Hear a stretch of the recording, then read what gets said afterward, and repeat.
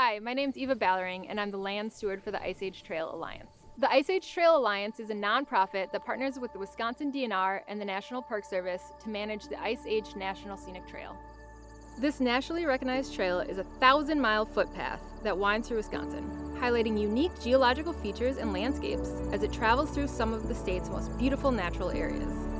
Besides promoting and supporting the trail, the Alliance is an accredited land trust. This means that we are part of a larger organization dedicated to conserving land and nature. Currently, we protect thousands of acres of land, most of which is open to the public. This is done by purchasing properties or through agreements with private landowners. This land is protected from development, and many of our properties are managed as nature preserves.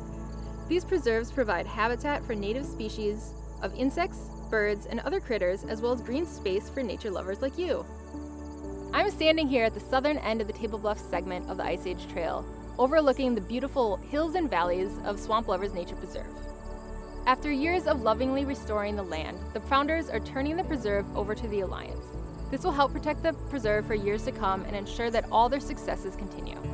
It was poor farmland. We started seeding it to prairie and eventually converted all of the workland into prairie.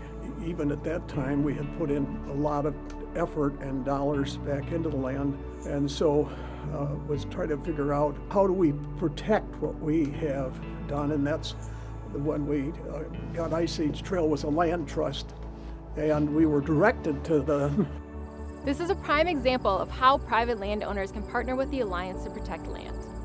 The goal of this 420-acre nature preserve is to enhance species diversity and maintain high-quality habitat, such as this open prairie where bull snakes and small critters make their home. Many flowers grow here in the full sunlight, which provide food and habitat for birds and pollinators, like the beloved bumblebee or monarch butterfly. These ponds where waterfowl like duck, heron, and cranes live and have families. The creek and wetland that connect these ponds where amphibians like frogs make their home and sing at dusk. These savannas and open woodlands, where oak trees that live to be over 100 years old have space to stretch out their limbs. These trees and the woodland grasses and flowers that grow underneath them provide habitat for wild turkey, deer, chipmunks, owls, and many more animals. Besides wild animals, people enjoy the dappled shade that these majestic trees provide. Protecting large areas of nature provides a better benefit than small areas. The abundance of this nature preserve, in its prairies, wetlands, and woodlands, translates to species diversity. And this place is a biodiversity hotspot, with over 1,000 identified indigenous species. This biodiversity is what brings people here to the preserve. Birdwatchers come here to see water birds, but also songbirds and grassland birds, especially during the migration season. Non-birdwatchers can also enjoy seeing and listening to the variety of birds that find their home here. To keep wildlife populations in balance, hunting white-tailed deer is encouraged by the founders of the preserve. They host youth hunting education events to help new hunters learn hunting safety and to care for the land. Naturalists, whether novice or expert, can enjoy searching for wild berries, flowers, and mushrooms.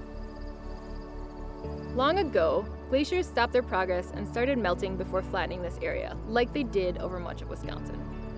The ridges and valleys provide a variety of views and challenges while hiking.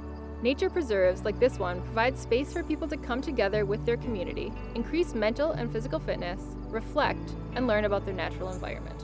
It continues to serve as a broader education to people that are hikers who are able to teach more.